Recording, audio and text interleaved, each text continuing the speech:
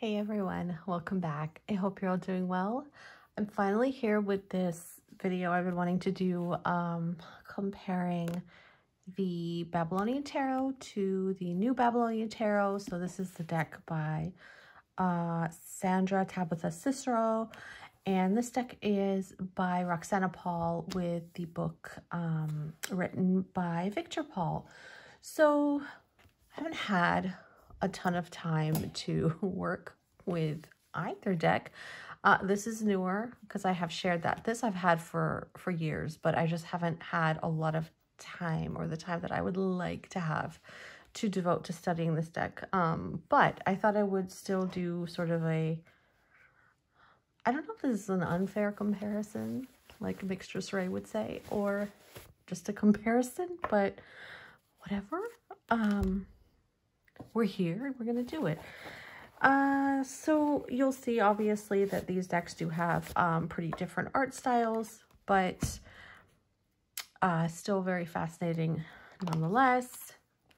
The books, just quickly, I need more time to read this because it does have a lot of good information. I don't know if I ever shared the contents here just to kind of give you an idea. So they do get into a lot of stuff, and it's a lot of fun. I really want to sit down and read this. This one as well. I just adjusted this stupid thing and it's like freaking out on me yet again. Excuse me, everyone. I am so sorry for this. Okay. This one. So just a note, Sandra Cicero is a member of the Golden Dawn. Her deck is very much based on, well, it's a bit more Tothy. I guess it's got the keywords and everything. Like the pips, for instance. It's like that. I mean, obviously, there is illustration as well. It's not just a pip deck, but you'll know what I mean when I go through it. And yeah, I just wanted to kind of share that. So this also has quite a bit of information in it. I mean, the cards, like she's got, of course, some of, Ishtar and Tammuz. So she's got a lot of the poetry or the songs that were sort of that go along with that whole story, and some of it is quite spicy. Yeah, so just to give you there another example, so it's got the keyword, there's the 10 of Wands, and it's pretty good information, I have to say. It's not just kind of a straightforward, you know, it means this, blah, blah. It really does go into it. It's very much aligned with Babylonian myth and story and tradition. So I really appreciate that. Also in the back, there is the correspondences to the Tree of Life. Let me just show you that. Elements and the Tree of Life, just to kind of give you an idea. That's for the court cards. So, so yeah, a lot was obviously put into it, and I really do appreciate that. Of course, the astrological associations too. So yeah, it's just both very, very good decks. Different, but amazing decks. Also, the Babylonian Tarot has 5 extra cards. There is, I pulled them aside, so I'm already easily confused as it is. Pulled them aside. So you've got a Genesis card, which comes before the Fool, and then you have the Cherub suit, which represents spirit in the courts. So there's an extra court suit. You can see that. So there's the human-headed spirit, the eagle-headed spirit, the human-headed bull, and the lion-headed spirit. So there's that also extra suit in the courts with the Babylonian Tarot. So I'll just put those aside because I wanted to, knowing me, I'll get thrown off. I'll get thrown off and confused. So yeah, Goodness, I didn't realize how thick this deck was. I'm doing great today. Okay, I hope that's clear. Really hope that's clear. So yeah, I'm just gonna go through this, to be honest, and just, I mean, honestly, I kind of want to see how they compare to, oh yeah, there's the backs. So, can you all see this okay? I'm afraid like it's not clear enough, but yeah, I love these both, obviously. Just on a personal level, it's, you know, for me, it's significant because of culture, ancestry, a teaching tool for my sons, just something, the way I can, I guess, sort of honor lineage and ancestry as well on a personal level. So, I love that card. So yeah. I'm so glad that these decks exist. I'm glad they were made with such love, intention, and respect. I'm really grateful for that. So I'm so glad that we have these. Now, I checked. I don't believe that the Babylonian Tarot, this one, is available anymore. I could be wrong, but I'm fairly certain it is not available anymore. I'm sure you can still find it in places. Obviously, the New Babylonian Tarot is available. You could just Google New Babylonian Tarot, Roxana Paul. It comes up. It ships from Australia. It actually didn't take too long, to be honest. I was quite pleasantly surprised. So that is definitely easily found. I do love these two. I do. Like, I know I was kind of taken aback by this death card because, you know, obviously it does appropriately coordinate or correspond to Ereshkigal. And Ereshkigal for me is, well, she can be seen as sort of another face of Inanna, another face of the goddess. So I guess depending on how you see it or how you're seeing it in that moment, but both very well done, of course. So see, there's Temperance in the deck, and there's a more illustrated RWS-ish Temperance. So, yeah.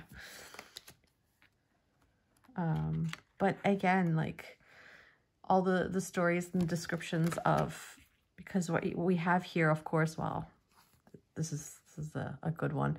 Marduk and Tiamat being sort of the primordial mother goddess. But again, a lot of this also sort of illustrates the time when patriarchy overthrew the matriarchy, and then, well, we haven't had a moment's peace since, have we? So I thought this was very, very well done in that sense. And yeah, both powerful Tower cards, but I do like how we have sort of the correspondences here, and then the story, and the story that follows behind that, just sort of adding an extra layer, I suppose, to the meaning of the cards. So I'm sorry, guys, I'm not gonna like ramble endlessly. I don't want you to be here forever, but I do love these decks very much. Also, something that is so interesting, the fact that, you know, when you go through these stories, like, you've got so many, so there's the Genesis, right? The creation story. There's the, for instance, the flood, right? The death and resurrection of Inanna. I mean, all these things we've heard exist in scripture. So this is ancient Babylon. We know how people are connected, and we know how stories are told and passed along and sort of then written down, right? And so it's just fascinating to see all the similarities and parallels of similar myths existing through time and culture and space and everything. So yeah, it's very interesting to me.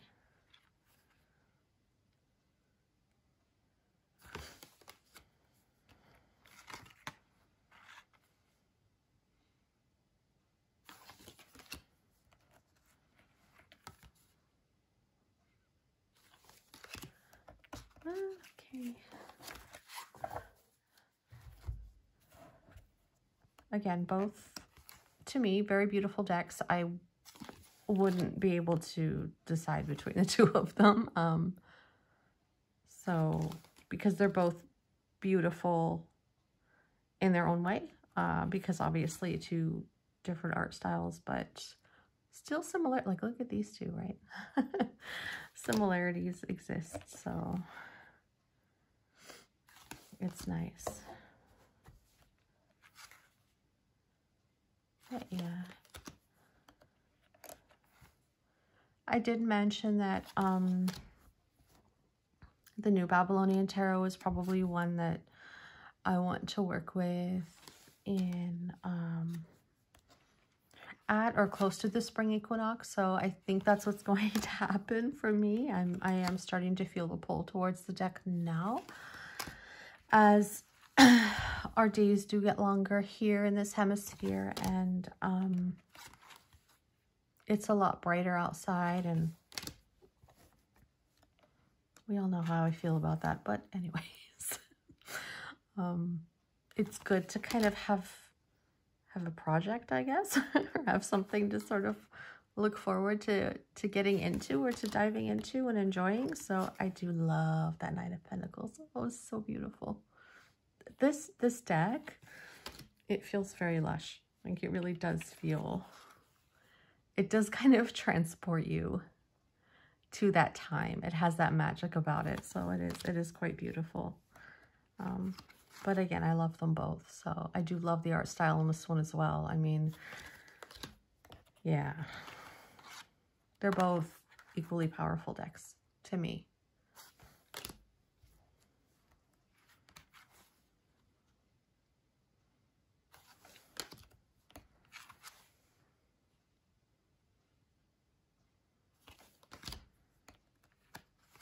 A beautiful Ace of Cups here.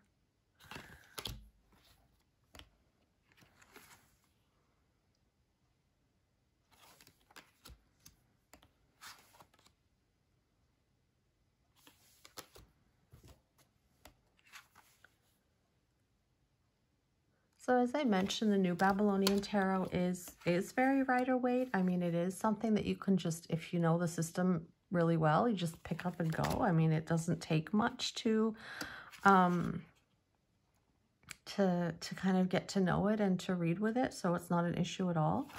I do feel like the Babylonian is has a bit more going on because of all the various correspondences. I mean, of course, you could just pick it up and read it, absolutely. But I mean, for me, I feel like I want to, I don't know, I kind of want to dive into those correspondences and have that extra, you know, bit of information. See, there's, yeah, this is the flood. This is alluding to the flood. There's a lot going on in this card, so yeah.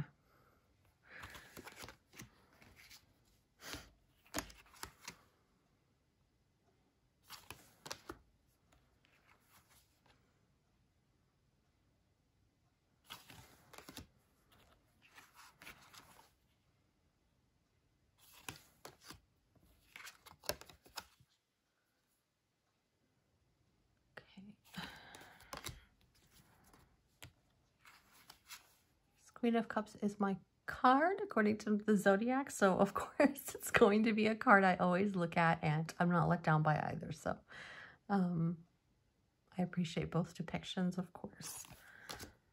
Okay,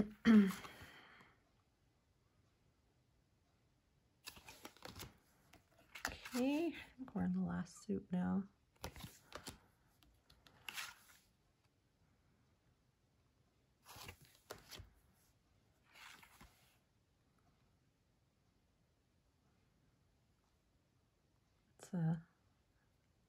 Look at that there.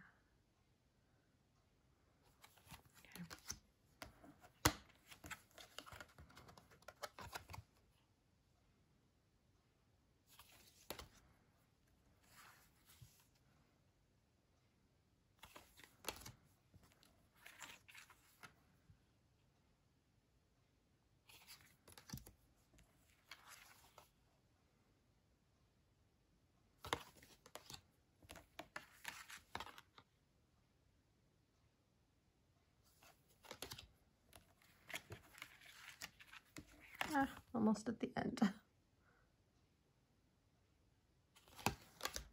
Okay.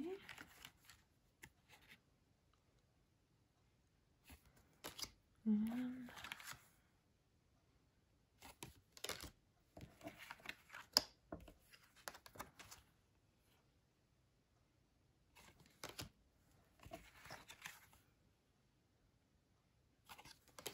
okay.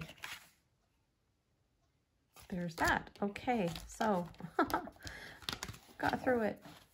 So that was just a comparison between the Babylonian and the new Babylonian. I'm not gonna lie, I probably prefer these backs just because.